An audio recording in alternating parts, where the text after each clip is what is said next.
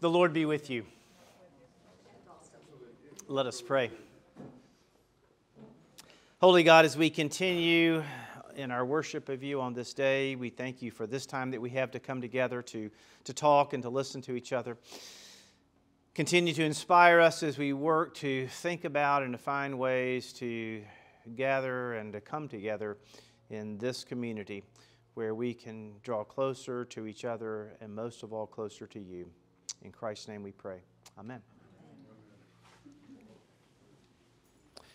Well, if you, thank you for coming down and being part of this morning, this series of INVOKE 30, where we're spending some time continuing to talk about community, Christian community, what it means. And so I had, my plan for this had been to talk about some things that are a little more that I feel are foundational to that, and some people who've had some pretty significant things to say about community in ways that they have lived in community in some cases, and then also to provide some more practical ways of looking at some communities that are in existence and how powerful those have been. So what you saw in the bulletin today is actually what we'll be talking about next Sunday. So today I want to talk a little bit about Benedictine spirituality. Anybody familiar with the rule of Benedict or Benedictine spirituality? So if you are, great, and if you're not, then this will hopefully be a little bit of a taste of that, and it might prompt you to want to take a little bit of a deeper look at it. But before we get to that, this has nothing to do with what we're talking about today, but I saw this yesterday and thought it was probably pretty accurate as we move into this. Anytime we spring forward, I can always sense too in church on those Sundays, everybody's a little bit like, okay, you know, the amens are a little bit softer. So,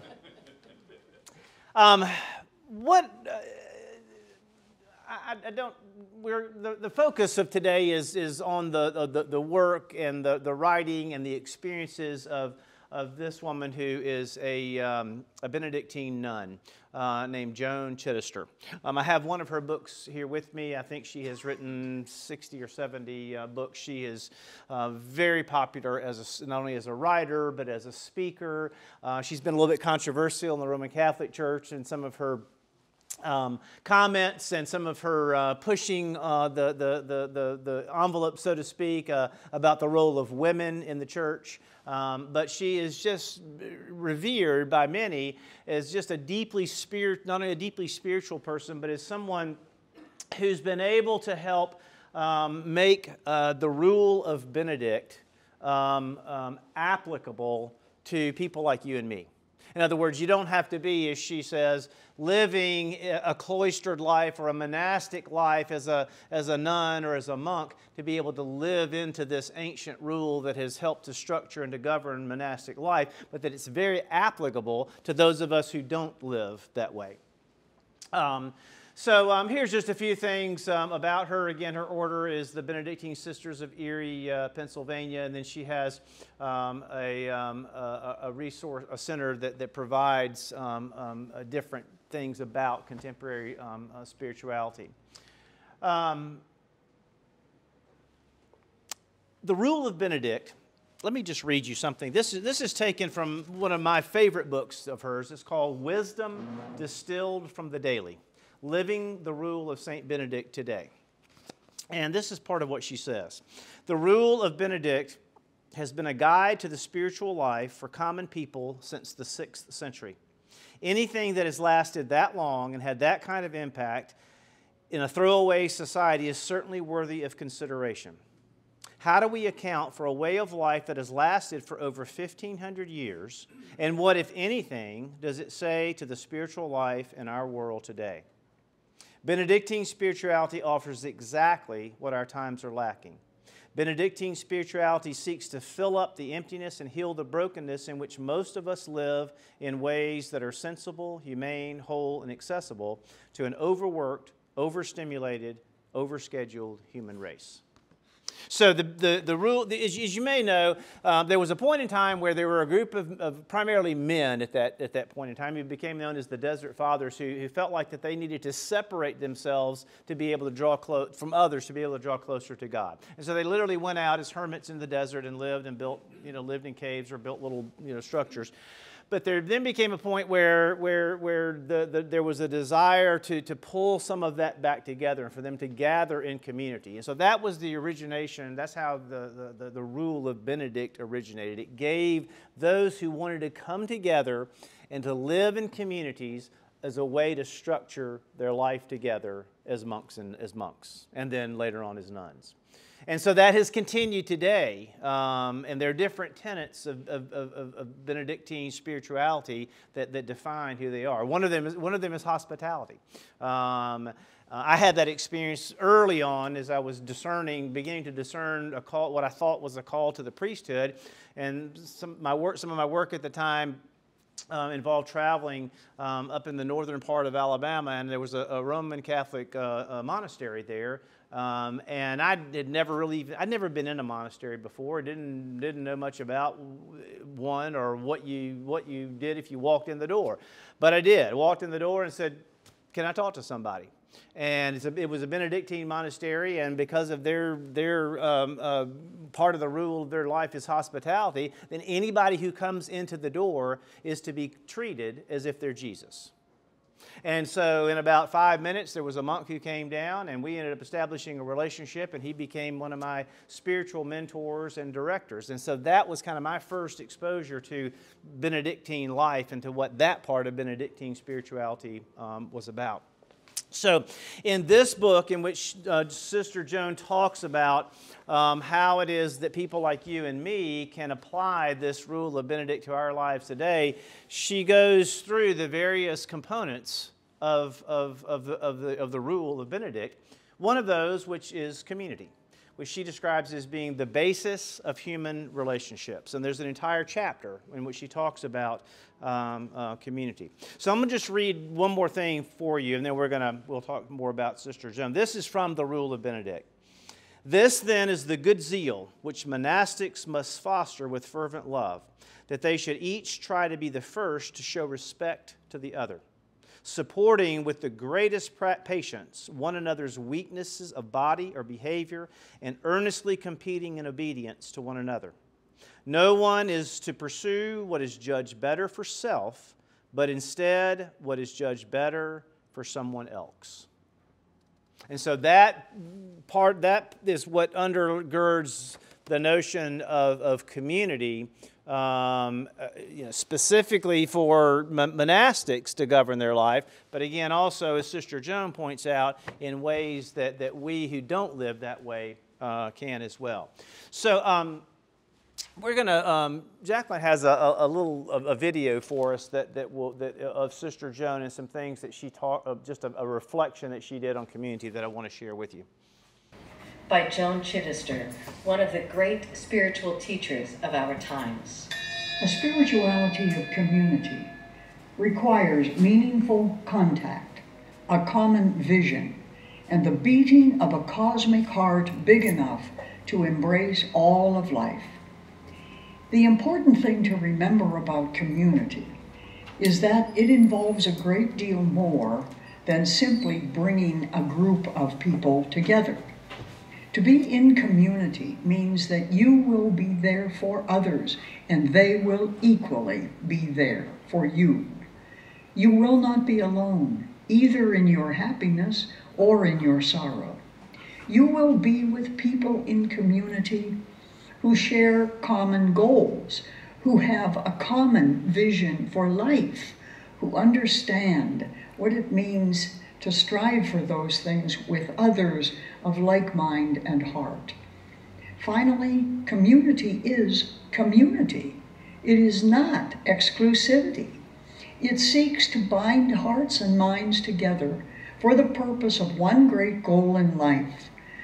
So you see why we have religious communities, athletic communities, political communities, social community. It means that we are here to seek some same thing together and to be supported by one another as we go. Learn more at joanchittister.org. Copyright 2018 by Joan Chittister.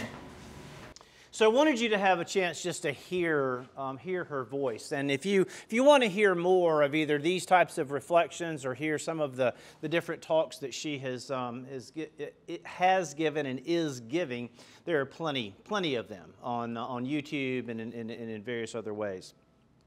So this is, I want to read something else to you. This comes from something that she wrote called Why Community.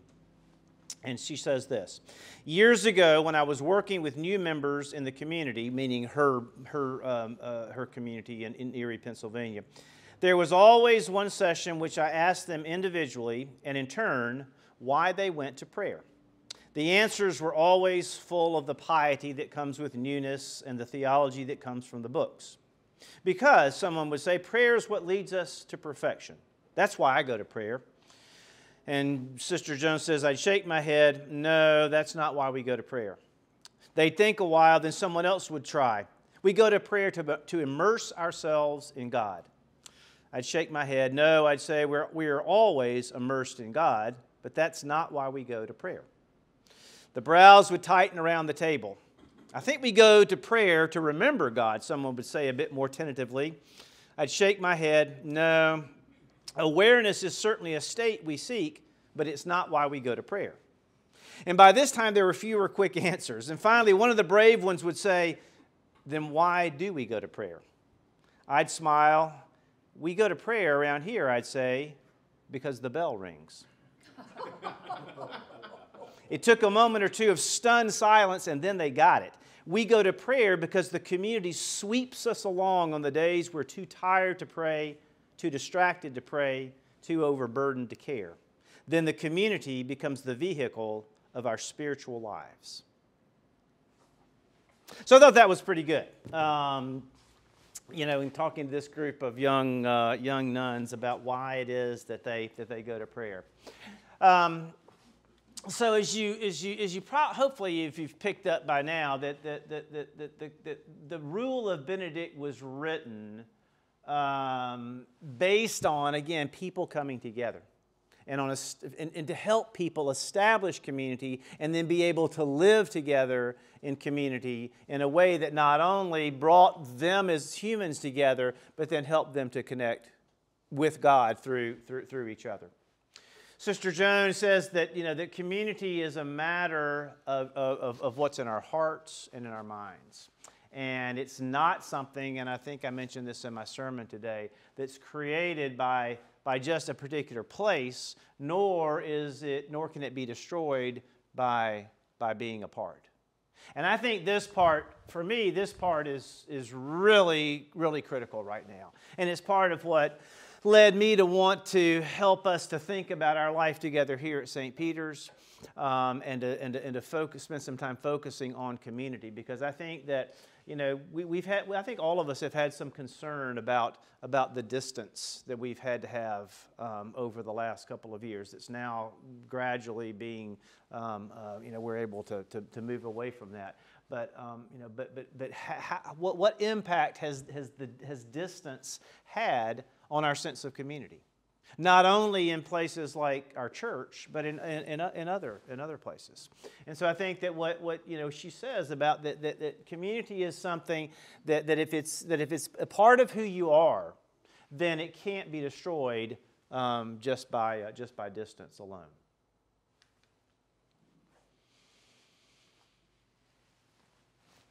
Not just in Benedictine terms, being together in community is not something that means that life together is going to be perfect, but it's a lifeline, a way of helping us to get to what can be better. Life together can be messy. Well, I think we all know that. Life together in families, life together in professional settings, life together in schools, and certainly life together in church can at times be a little bit messy. It can be a little bit complicated. We all come with different thoughts and ideas and opinions, and it's not, and community is not a place where we all have to be of the same mind about everything, but a way to help us to think about how is it that together we can become better for each other and draw closer to God. We're in a community to learn from the other what we don't know and to supply for the other what they need. to do together what we cannot possibly do alone. And I think that is so, again, for the church and for the impact that the church has. Any one of us can have an impact in certain ways, but what we can do together and the way in which we're able to do things together and represent each other and the other to each other is so, so very important. And it continues to help us not only in our spiritual lives, but as we develop emotionally and physically as well. Getting beyond ourselves to that gift of being able to give of ourselves to the other, and which helps us then to be more immersed in the presence of God. I mean, again, I just keep saying this because I keep sensing it and feeling it. You know, if Kelly and I showed up on a Sunday morning and it was just Kelly and David, there would be a really big difference than there is if there's Kelly and David and all of you. You know, we're meant to be together. We're meant to be together in community and to immerse ourselves in the presence of God, but with the others. Not that there are not times when we need to be alone. We need that time, as also mentioned in my sermon, to be quiet and to help connect to God. But at the end of the day, we are hardwired. And Bishop Desmond Tutu talks a lot about this, about we're hardwired to be relational. We're hardwired to be in relationships with others. And that's what gives us a sense of who we really are. Not only of belonging, but of support. Now, one of the things that didn't make it onto my announcement card this morning was the bowl of prayers that are at the front door that we had from Ash Wednesday and then last Sunday, and they're there again today. And if you haven't had a chance to pick up one of those slips of paper, you may remember, I invite you to do so, and you may remember that on there is a name. You know, our names are on those slips of paper, and the commitment is to offer support through your prayers just by remembering someone over these 40 days of Lent. It may not feel like a real big deal, but just think about that somebody is praying for you for a period of time by name, and that's what we do together in community.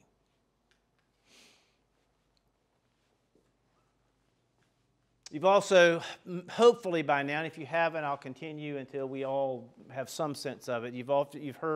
Hopefully by now you've heard the term Ubuntu, a South African term that Desmond Tutu, Bishop Tutu uses a lot, that talks about how it is that I see God, we see God in the other.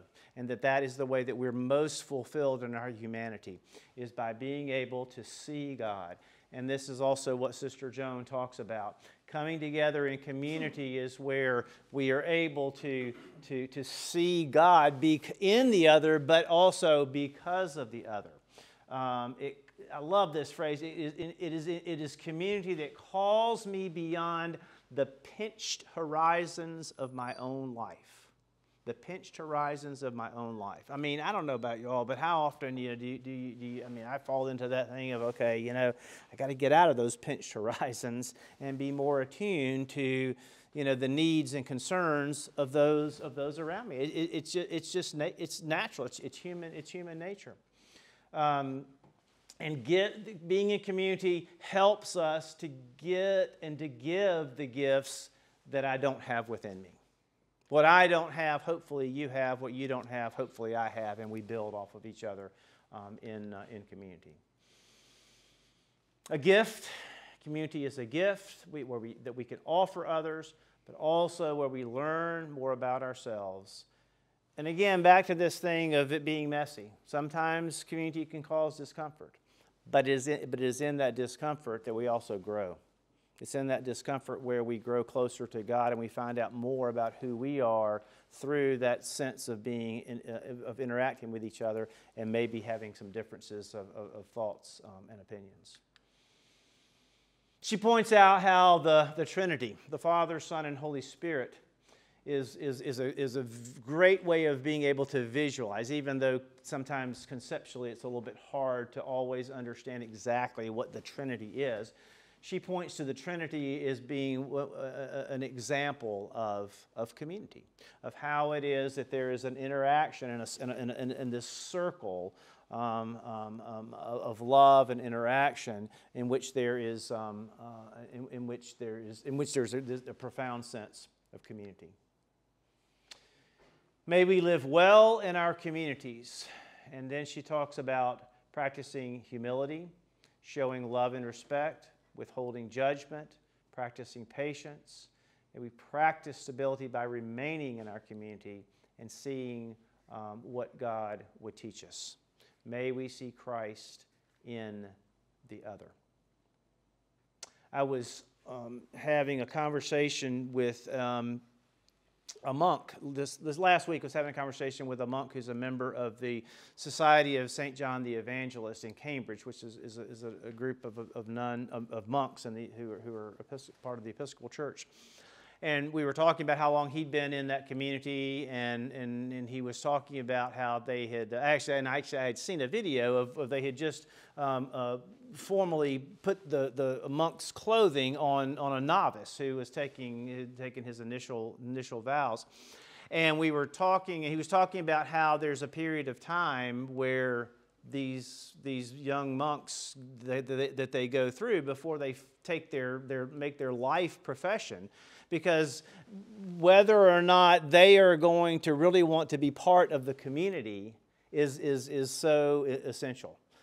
He was talking about how it might look and feel really good until you really begin to spend time in that type of community, but how important it is to make sure that's going to be a fit not only for the novice but also for the rest of the community, for the stability of the community, because in that type of setting, but in any setting of community, humility, love and respect, patience is such an important and critical thing. All right. Thoughts, questions, comments? I just wanted to say thank you, because our son went to Priory, my husband went to Priory, so I know the Benedictine tradition from that, but I've never heard of this woman, so I'm really grateful. I'm surprised. Yeah.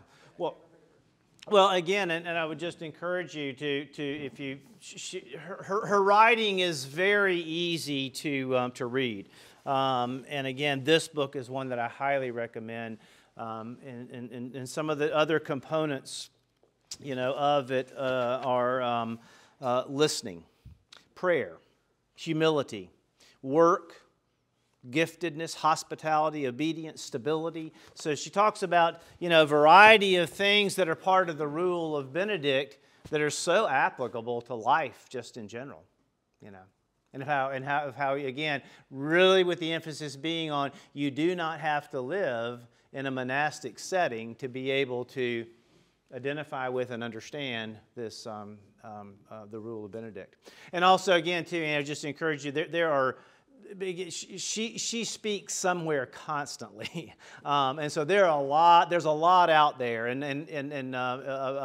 where where you can have a chance, if you're interested, to hear more of what she has to say, not only about community but about just a variety of topics.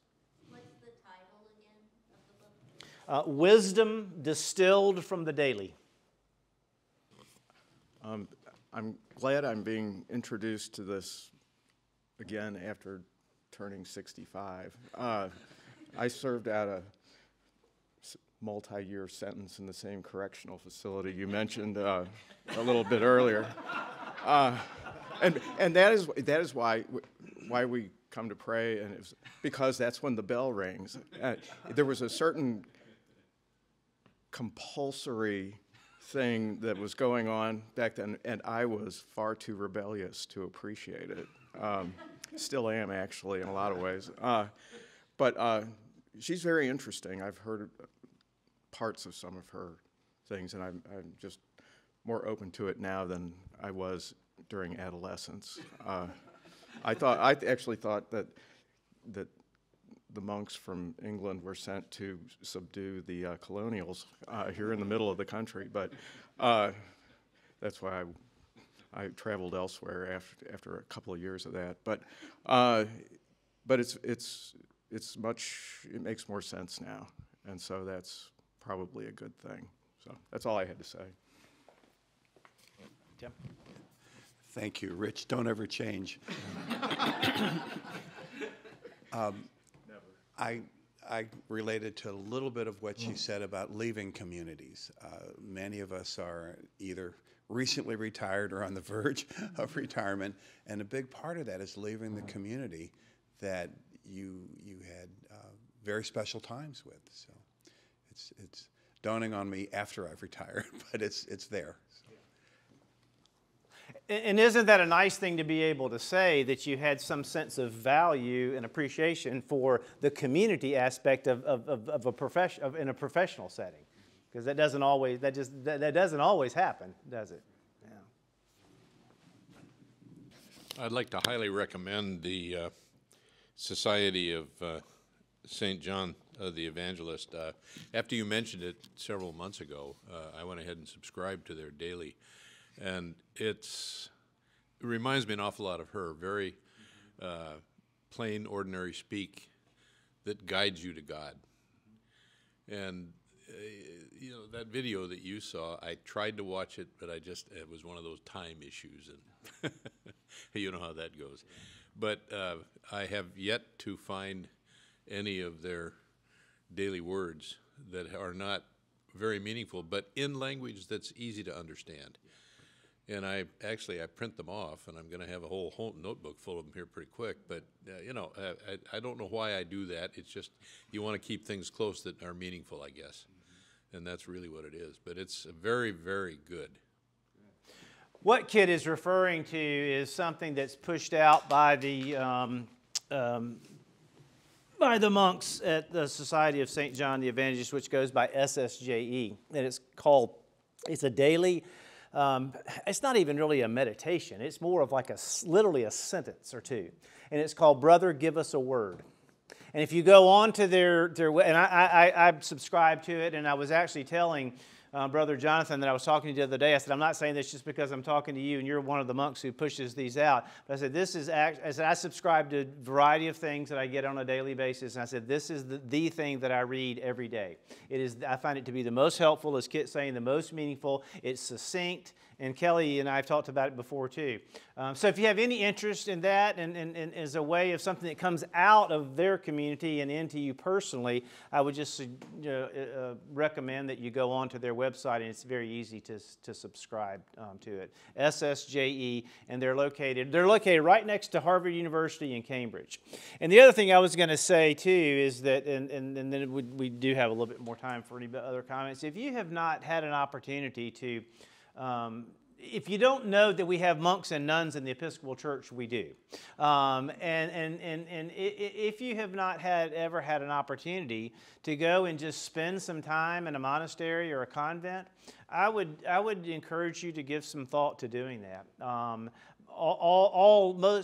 Most all of them, certainly all of them in our tradition that I know of, are always open to guests and providing room and food, and you can go in and worship with the monks and the nuns. There's the Order of the Holy Cross up in New York. There's a group of nuns in Augusta, Georgia, who also have a place in New York, I believe. So there's several opportunities to do that. I've had an opportunity to spend some time at SSJE, and it can be a wonderful experience. The last time I went, I took my wife Lisa, who was very reticent about going in. She said, "I just don't think I can do that." There's something that in monasteries called the Great Silence that happens from a certain point at the end of the day until the next morning, where there's nothing. And she said, "I don't think I can do that." Well, about 2 hours into it, she was like, "Wow, this is wonderful." So, anything else? And happy to, if you ever have an inclination, and some of them are beginning to open back up now. If you're inclined to want to explore that type of community and to see how that works, be happy to help you get connected and make some recommendations. And, you know, with all that are around here, you don't really have to travel anywhere. You could go to a Roman Catholic monastery or convent and not have to travel to Cambridge. There's a good one in Kentucky, I think. I can't remember the name. Where Merton was, is that? Yeah. The Trappist monastery in Gethsemane, I think it's called Gethsemane, Kentucky. Yeah, where a very well-known monk named Thomas Merton lived for most of his monastic life. I'm just wondering how you see this ties into the St. Louis community. I mean, St. Peter's. Yeah. Well, that's a good question. What I'm trying to do is to help us to have some sense of lay a little bit of groundwork for those who have had some significant things either to say or through their writing about community generally, and about what it means to be together in community and how it is that we draw closer to God through community. I have just become aware of, during my time here, but also even before I got here, of how we've been displaced to some degree, you know, over the last 2 years, where some people have just not come back to church. Some people have not. We've not been able to come together in community in the ways that we have. So what I'm hopeful is that by hearing about the power and the theology of community, so to speak, that can help inform us as we think about and focus on what it means for us to come back together, to re-engage with each other and to connect with each other again here in this community. Does that help? Yeah. I think you all are doing an amazing job with the prayer groups and everything I've received. So. Well, thank you. I know you're already doing that. And then next week we're going to take a look at a community called Thistle Farms, which is based in Nashville. So we're going to take a little bit more of a practical approach to show how community has been created with a group of women who are survivors of human trafficking and who were victims and who were part of prostitution, and how an Episcopal priest named Becca Stevens has created a community called Thistle Farms that's really remarkable. But just as another way of showing how people can come together in community and really do some wonderful and amazing things. So, 9:30. Thank you all. God bless.